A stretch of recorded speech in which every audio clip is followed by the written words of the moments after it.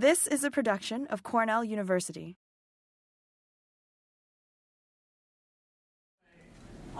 Thank you all for coming, and I hope that when you leave after this seminar, you'll know everything you wanted to know about NEWA, and you'll be charged to build models and tools for growers and communities, etc., that use weather to tell them what they should be doing. So what is NEWA? NEWA is a crowdsourced network. Oh, I'm starting my timer so I don't keep you guys too awfully long. Isn't that terrible? I started a stopwatch instead. Okay, here we go. All right. That doesn't seem right. Okay, I'm canceling that, and I'm going to use the ancient technology that's hanging on the wall. At least it's not a solar, one of those things where you need to be out in the sun so I can see where the shade was. Anyway, so NEWA is a crowdsourced network. Weather station owners are sharing their data through the network and providing us with feedback and guidance on how we can improve the network and how we can grow. The weather data currently is collected every 15 minutes, and it is tabulated in hourly and daily summaries. We're collecting precipitation, temperature, relative humidity, leaf wetness, solar radiation, wind speed, and wind direction. And the weather stations in the network have now optional soil temperature and moisture sensors available that the grower can install. We designate sister stations in the network so that we can avoid having gaps in the data. If you're accumulating degree days over the year and you have gaps in your data is garbage. You're not going to have a good accumulation of degree days. So it's really important not to have missing data. So basically all of this data is used to build decision support tools for IPM and crop production. And that's what I'll be talking about today. A little bit more boring history stuff for you before we get into the meat of the talk.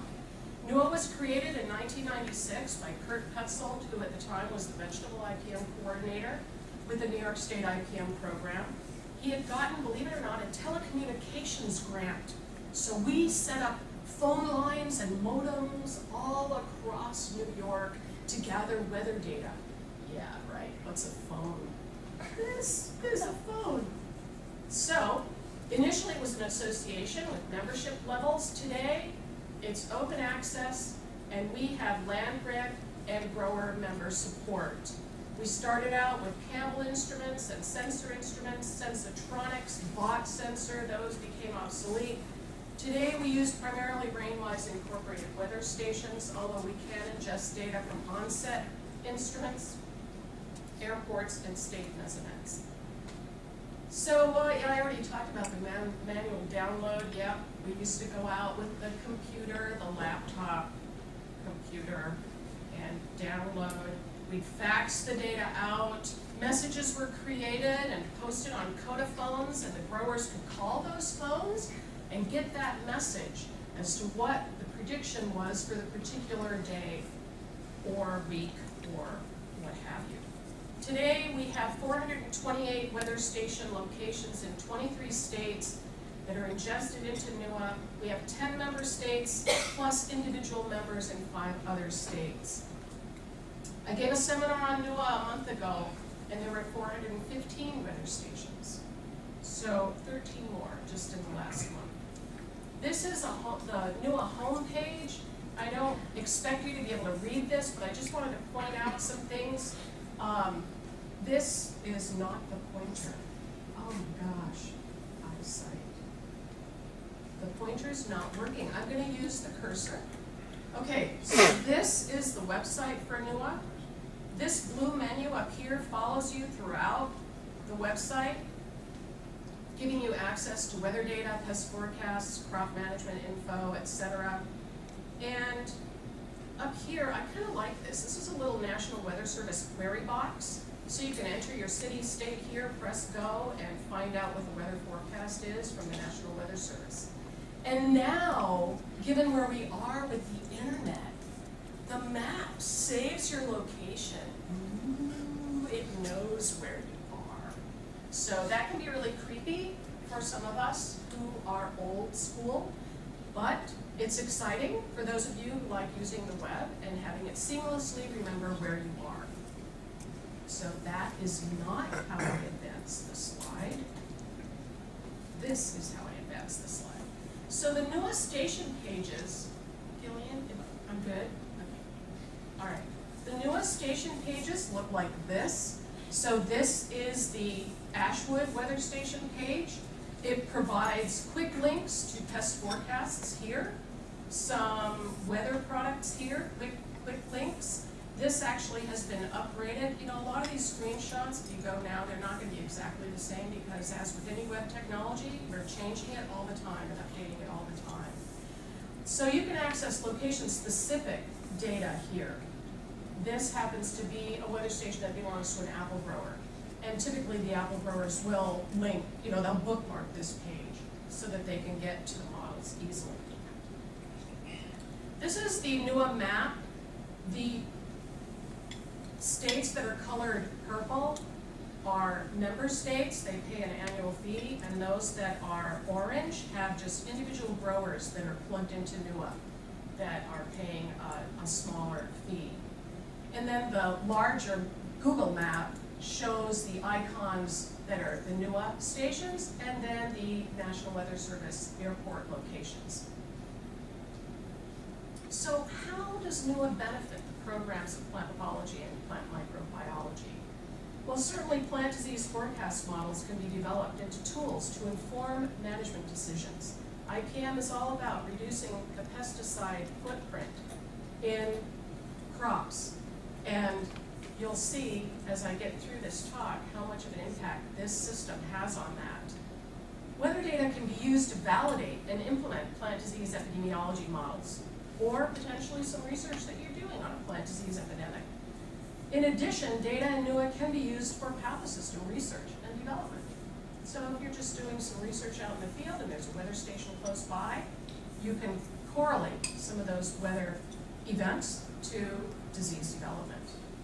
So I'm here today and I'm giving, make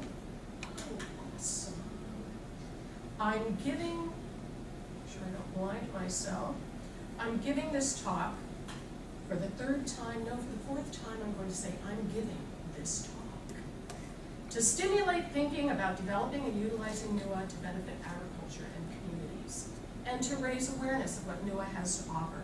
Some of you have the dubious distinction, Magdalene, of having seen my seminar that I gave for soil and crop sciences. I gave a seminar for entomology last month, and next month, should you choose to see what we have to offer for horticulture, I'll be giving this talk in horticulture. Okay, now I have a plethora of devices up here. All right. So now we're going to go through some of these predictive tools. They fall into basically three categories: crop management tools, weather products, and pest forecast tools. All of these tools are in real time, they're query-based, decision support. They have, some of them have built-in biofixes. A biofix could be first trap catch date of codling moth for codling moth management in an apple orchard. It could be emergence date for potatoes, for understanding when to spray for late blight or early blight, to know when that crop is emerging.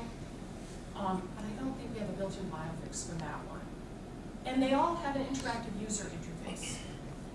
So the crop management tools, I'm not going to dwell on here, but primarily they are, this is the drop-down list on NEWA for these, and again, this changes depending on what we've got to offer. But primarily, crop load management, irrigation, and freeze risk are the three key areas that people are interested in utilizing weather data for. Weather products. So we have, again, this is the drop-down list from the website. We have all these degree days for these base temperatures. These are based on the models that we currently have. So if we're already calculating the base temperature, we just basically use that and calculate that and show the tabulated degree days for that base temperature. And they're tabulated starting from 4 different dates.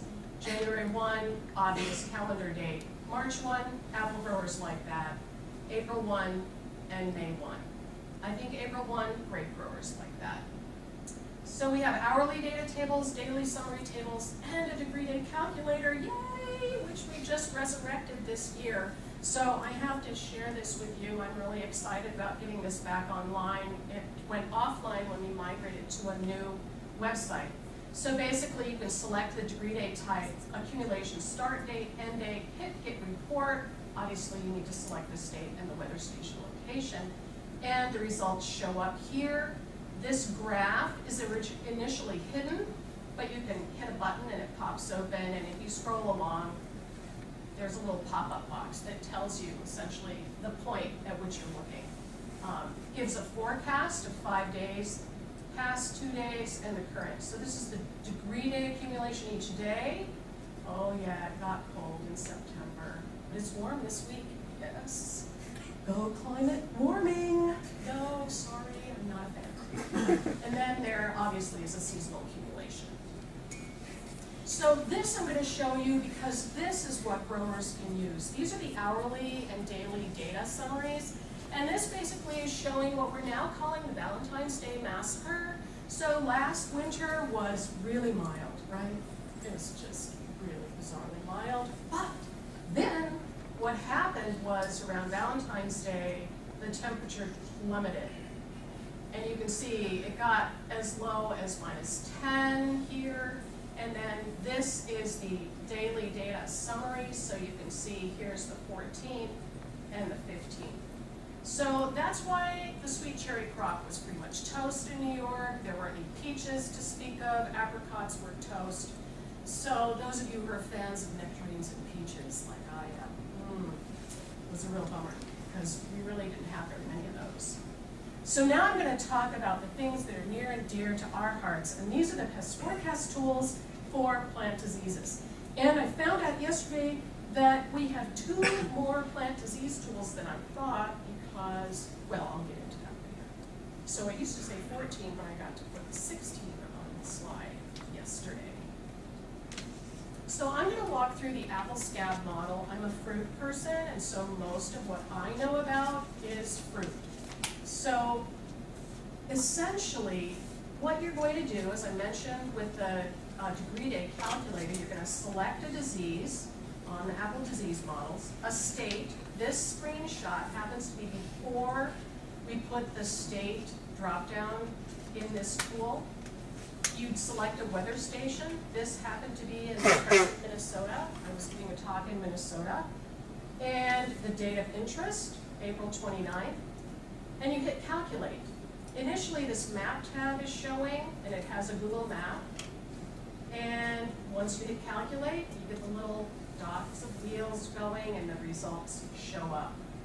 So at the top, you can see that there's a green tip date. We are estimating this green tip date, and it's Macintosh green tip date, from over 20 years of historical observations at the New York State Agricultural Experiment Station at Geneva. So we've been looking at apple phenology and insect data for years and years up there. So we can and we also had weather data. So we can estimate that green tip date, or you can overwrite it. So you can enter your 50% green tip of Macintosh date here, and the model will recalculate. So initially at the top there are the ascospore maturity summary. Ascospores overwinter in the leaf litter in the orchard, and they mature in the spring. And we need at least 11 to 12% mature asci for spore ejection to be likely to occur. So we know that. We know this from a lot of work that's been done on apple scab. And here you can see the apple scab ascospore maturity model is showing what the accumulation is for this time frame. Again, 2 past dates, a current date, and the 5-day forecast here.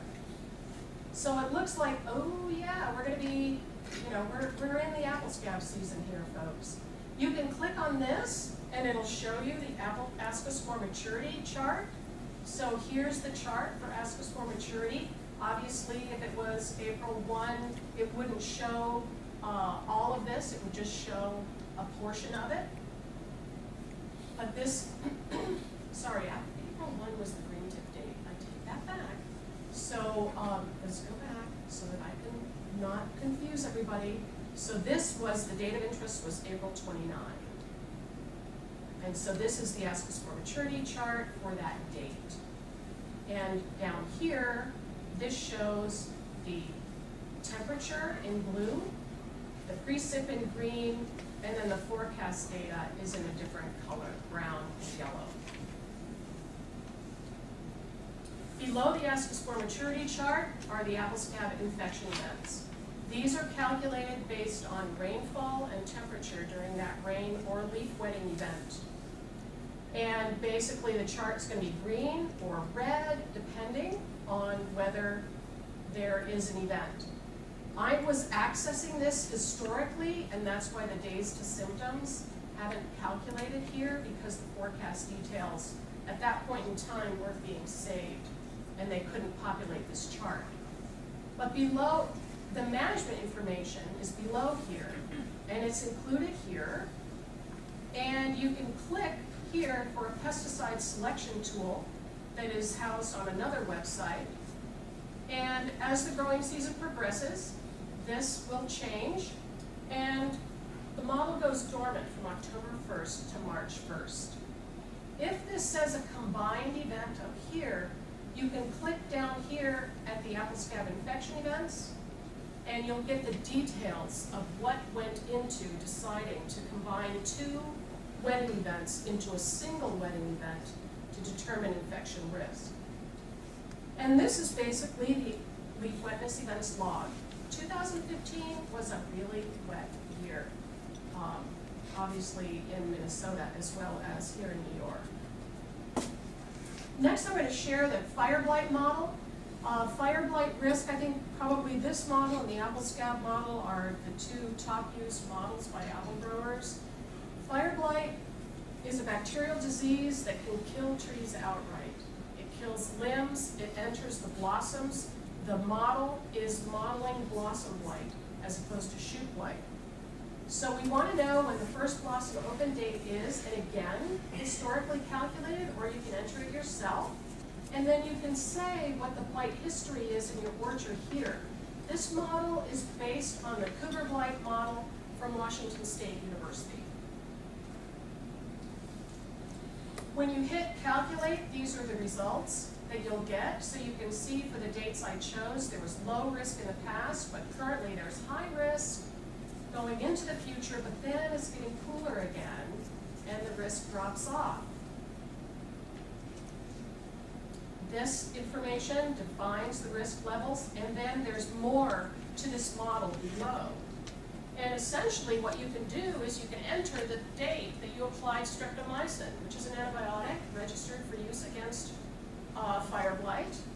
And once you enter that date, you will recalculate the risk. So if I applied strep on May 11, you can see that the risk has dropped now to much lower.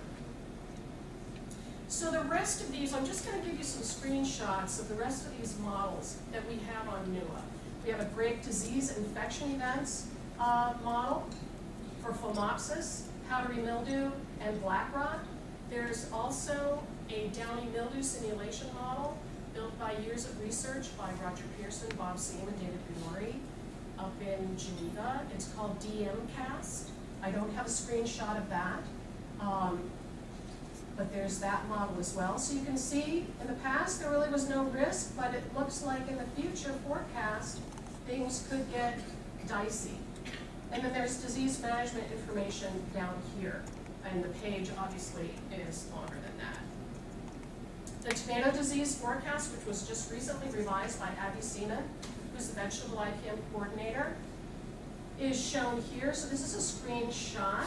Here you can see you enter the information on this side, as I mentioned before, get report, and then this is the report that shows up. So this is where I got the two additional diseases, because I didn't realize Tomcast was also being used to predict septoria blight and anthracnose on tomatoes. So that was kind of exciting. So this shows the results for Tomcast, as well as late blight Simcast. And then there's a key giving information about what these things mean. There's also a late blight app that Bill Fry's program developed called Blight Pro DSS. DSS stands for stands for Decision Support System. And there's a link to that on NEWA, so that if you wanted to download that app, you could have it.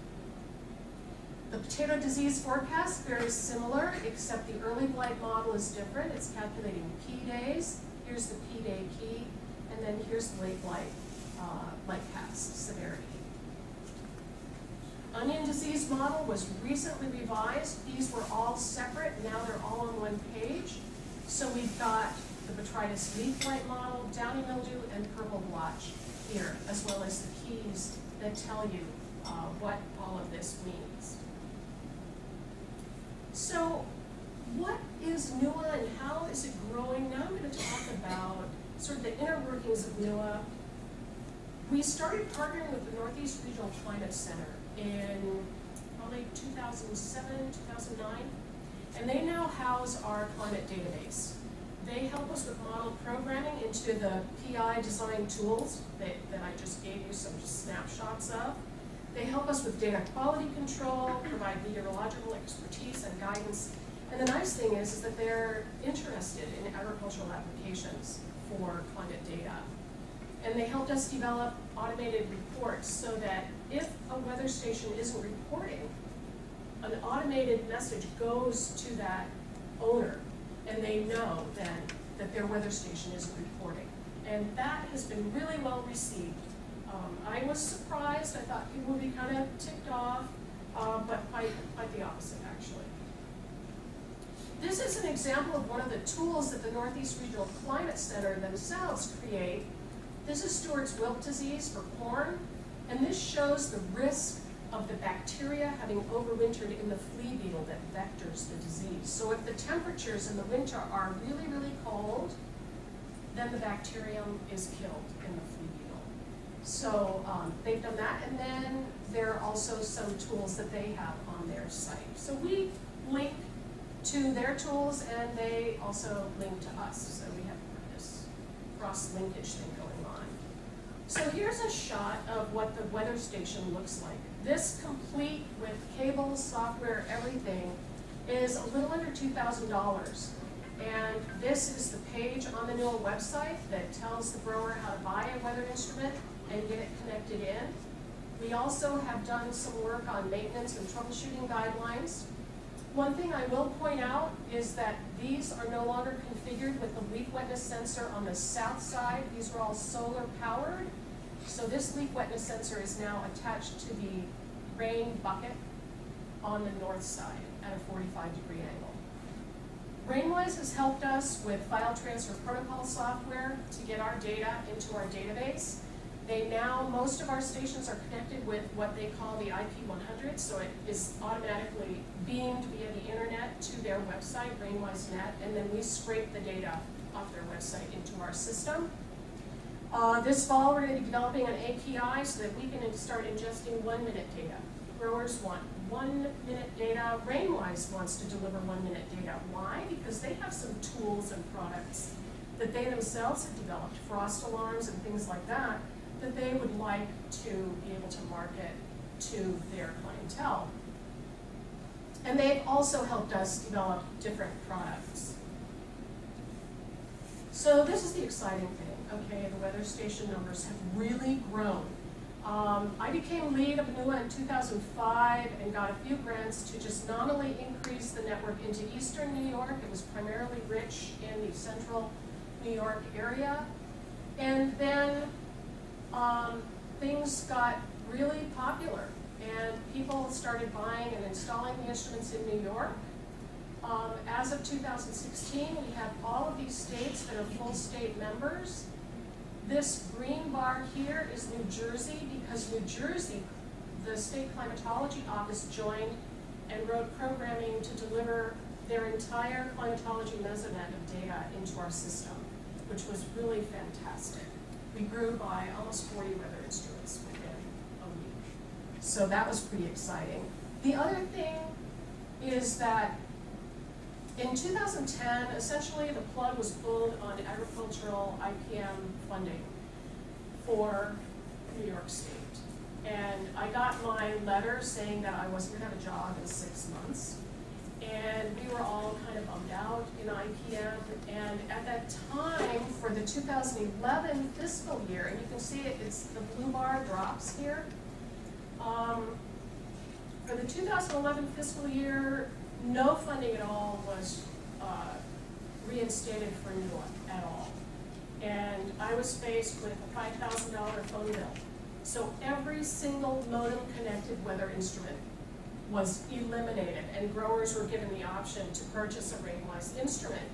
So that had a huge impact, but at the same time, Massachusetts and Vermont were interested in joining NEWA.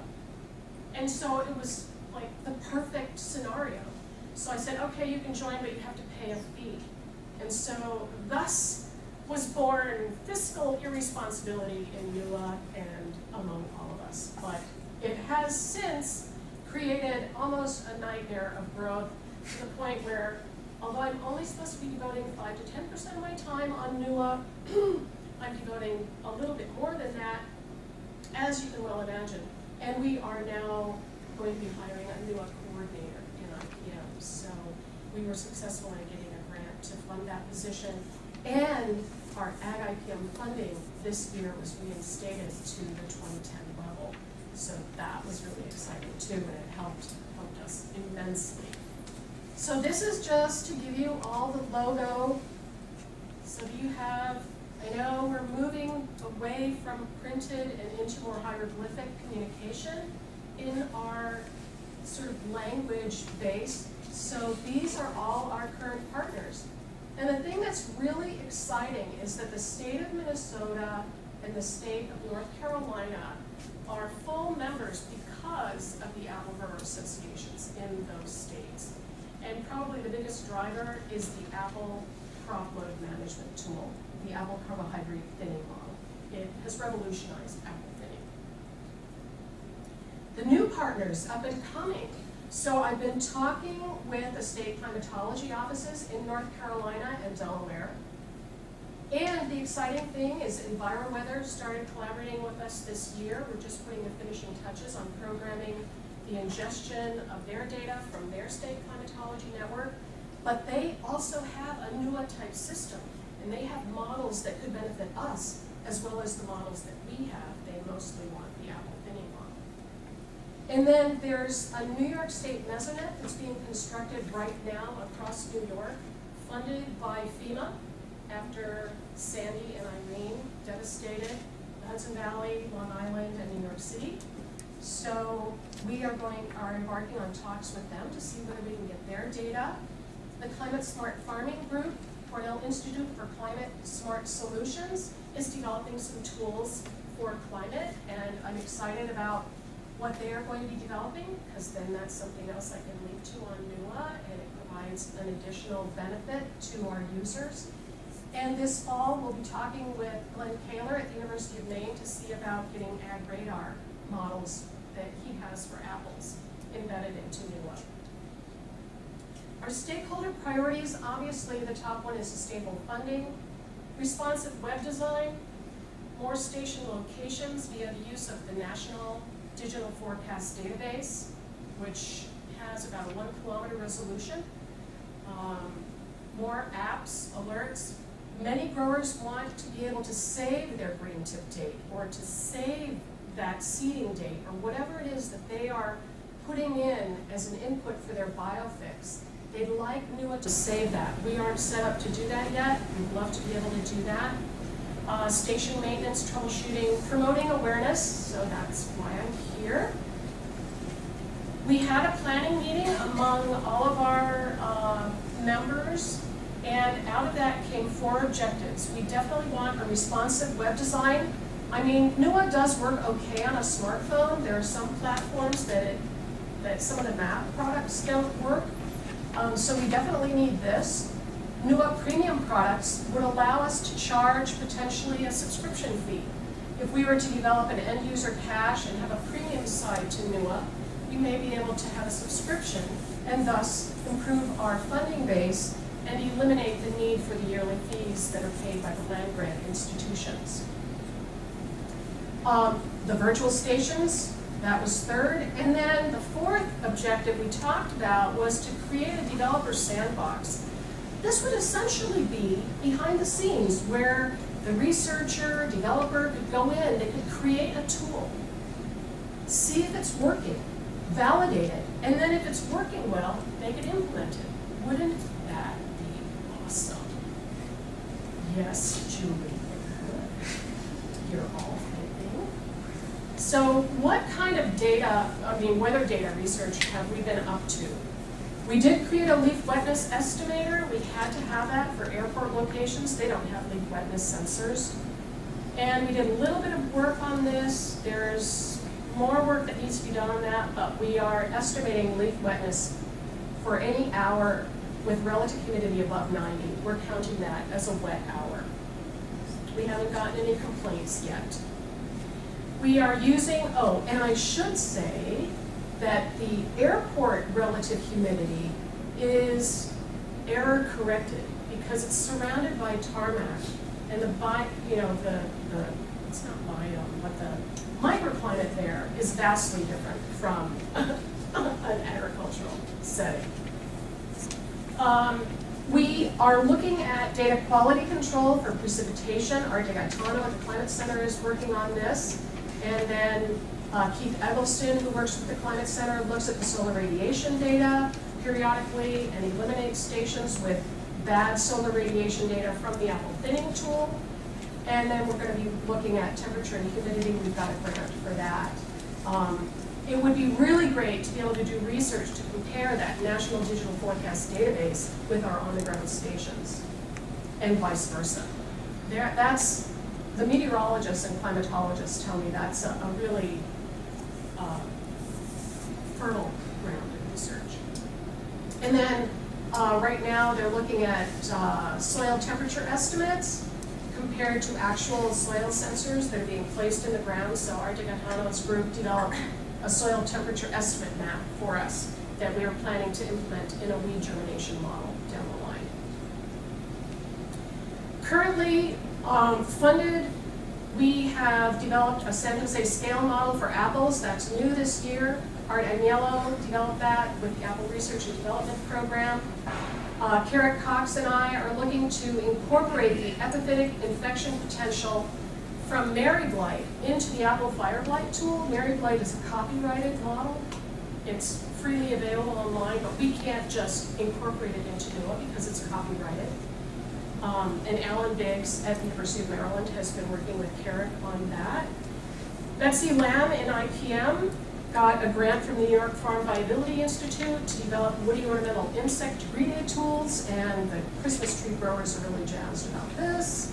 Greg Loeb, Carrick Cox, and I got some funding from the New York Berry Growers Association to develop berry insect and disease models, so we'll be embarking on that this year. And Annemiek Schilder has an SCRI planning grant. She is an alum here from Cornell. She is a faculty member at Michigan State University, and this will be on blueberry fruit rots. But there's a wish list of over 40 models. I mean, there's just, as many research, you guys doing all this great work, we're going to try to implement it so the growers benefit. So what are the impacts and outcomes? So NEWA is transforming weather knowledge into tools.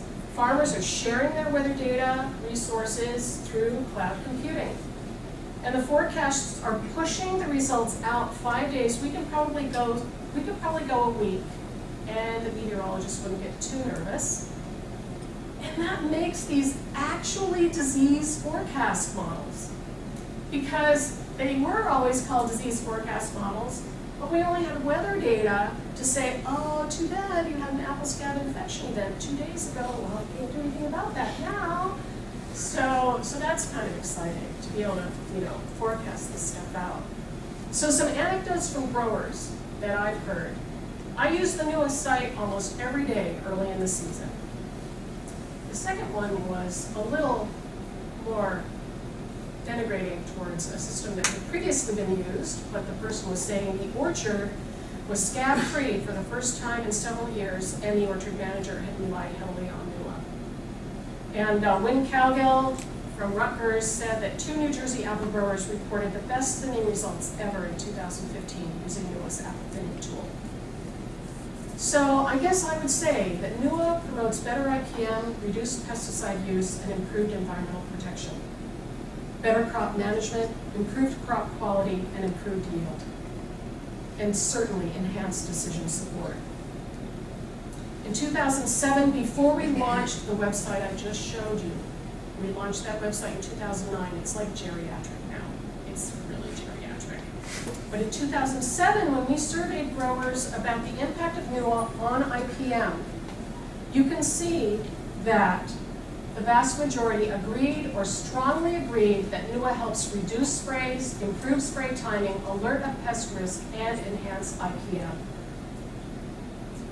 Growers in that survey reported that they would save, on average, $19,500 per year in spray costs and prevent $250,000 per year in crop loss. And these are high-value horticultural crops, so these are primarily apple growers, grape growers, and a few onion and potato growers that were responding to this survey back in 2007. Our audience is much larger and broader now, obviously. And this piece, I didn't believe it. I went over these web stats, I think probably 4 times. But we are experiencing over 2 million page views per year. A page view is when somebody spends at least 30 minutes on your web page. Okay, it's not just a click and I'm gone. It's not a hit. This is a page view. So NEWA is access to IPM decision support. And IPM is all about sustainable management of pests using methods that minimize environmental, health, and economic risks. We're using plant disease epidemiology, insect phenology, plant phenology, and crop management information and creating phenological models and forecasts. We are doing pretty good in fruit and vegetables. We could do a lot better in ornamentals and field crops and even livestock. NEWA is open access, real-time, query-based decision support with built-in biofix and an interactive user interface. We've got 40 tools on our wish list. We want more station locations, an end-user cache, alarms, better data quality control and support, and a developer sandbox.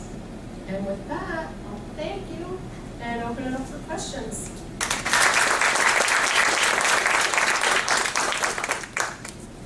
Questions for Juliet.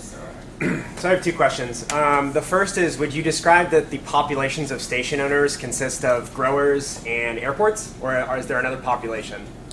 Okay, yeah, so I had that slide, I took it out. So the people who own weather stations include growers. They include land-grant universities. So the University of Connecticut Mesonet, that's connected to NEWA. All their rain-wise instruments are owned by UConn. So some land-grant universities decide they're going to grant fund their entire Mesonet and plug it in. But they do it typically on farms that makes sense. Connecticut wanted one in every county, so they did that, and I think those are on schools or above turf grass, so lawns and that type of thing. There is a rain-wise connected instrument at the Arnold Arboretum, Harvard University's Botanical Garden. There is a weather station in the Adirondacks that's really associated with a natural area, but the person who installed it wanted degree days because they do research on insects and insect phenology. There are the state mesonets.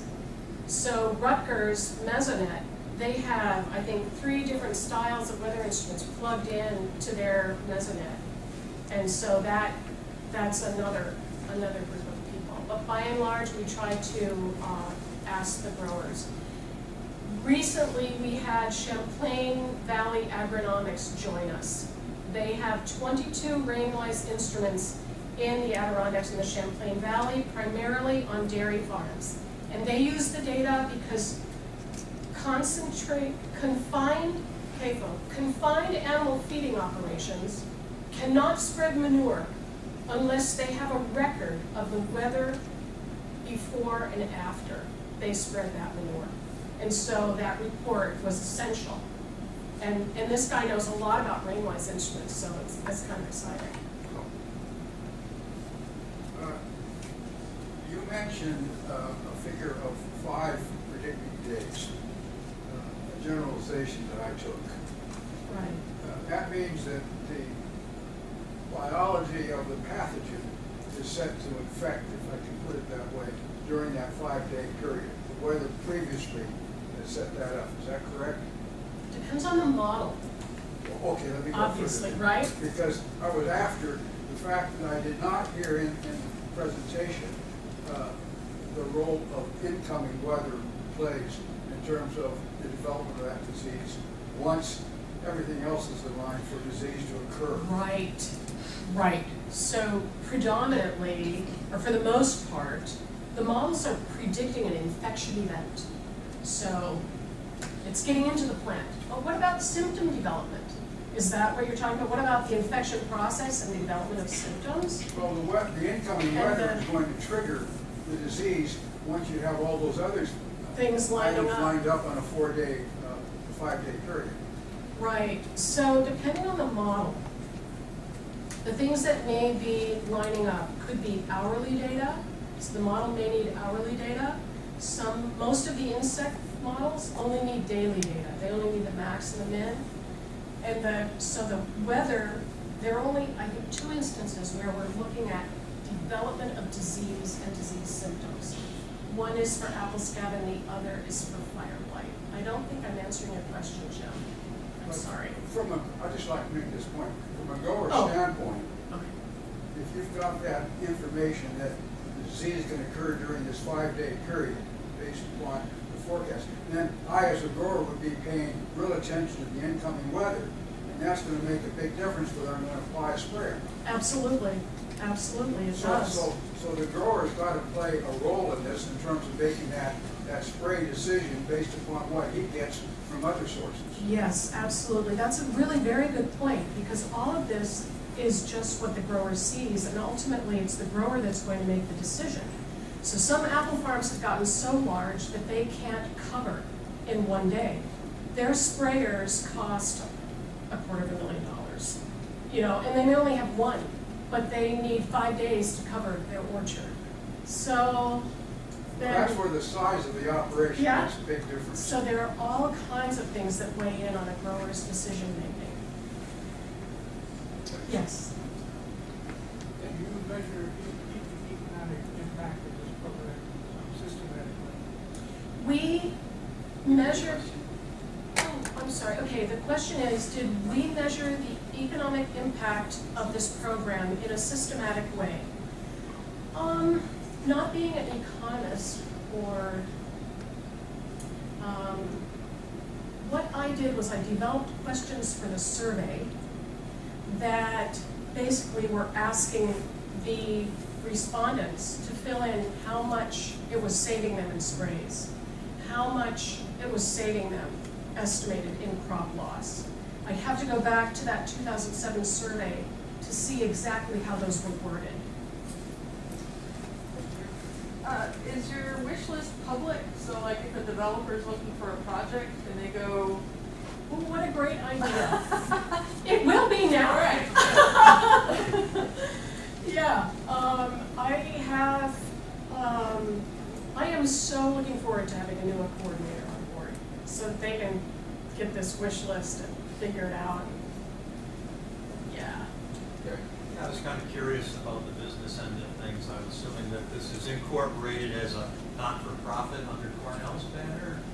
And in that realm, I wondered about issues. Okay, but I wondered about issues of intellectual property and even liability. I did notice the disclaimers on most of your pages, but you've got a very complex stew of intellectual property from all sorts of sources here, and I just wondered, how that orchestra was conducted.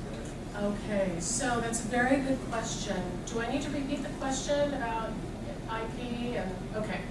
So I'll start with the disclaimers because that's the easy part. About the time funding was just we didn't know it was going to go away, but about that time I was poised to fully disclose NEWA to Cornell University. And when we no longer had funding, I had a lot more to do than that. But what we did get done with Cornell Legal is we got the disclaimers written. So the disclaimer on the website in total will talk about things like accuracy of the data, etc. The disclaimers on each individual tool will talk about this is a tool and only a tool, and it is not a substitute for actual field observations, etc. In terms of intellectual property right, we have based all of the models that I know of at this point on published literature. Therefore, I don't think there would be an intellectual property right issue. There are developers who develop things beyond NEWA. Bill Fry, case in point, the late blight decision support system, which now is called Plant-Microbe. Another potential would be the DMCAS model, where some company might come along and say to the person who's primarily responsible for that research, hey, I'd like to develop an app for that. And that would be done. I have, at this point, not fully disclosed NEWA. What I have done is all the references for these models are posted online. So the key 1 or 2 references for every model that we have in NEWA is there online in its own place. It's not actually with the model. So maybe in the future it would need to be with the model. So I haven't done that and hope that I won't have to.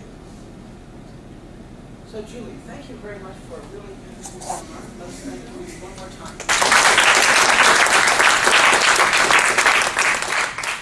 This has been a production of Cornell University, on the web at cornell.edu.